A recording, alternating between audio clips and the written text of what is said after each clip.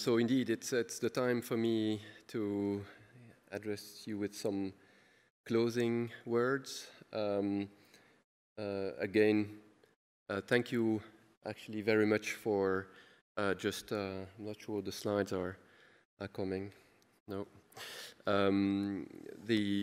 Oops. Indeed, time we close the session, I'm going to destroy the whole auditorium.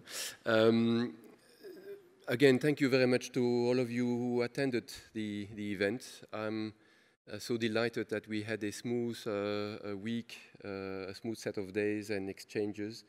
I find it very rich that we could again discuss many topics in person, confront or rather mix the views and the ideas. I think this is very rich, and I hope that we will continue to do that beyond the event. I'd like to have a special thought to my colleagues in the organization and program committee.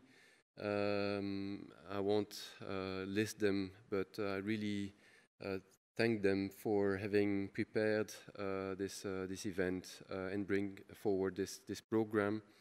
I'd like also, of course, to thank again all those who contributed, keynote speakers or participants and organizers of the parallel sessions.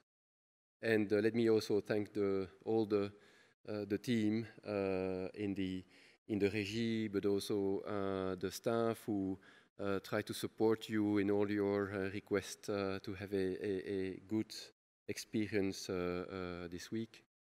So thank you very much, all of you who did make this actually possible, including with this remote participation. I think this was a real success.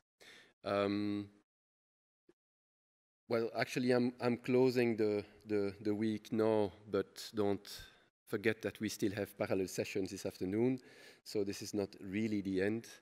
And still, on behalf of EuroHPC, I'd like to invite you for the next session. So in the end, my last word would be see you next year as the EuroHPC Summit Week 2023 will take place in Sweden.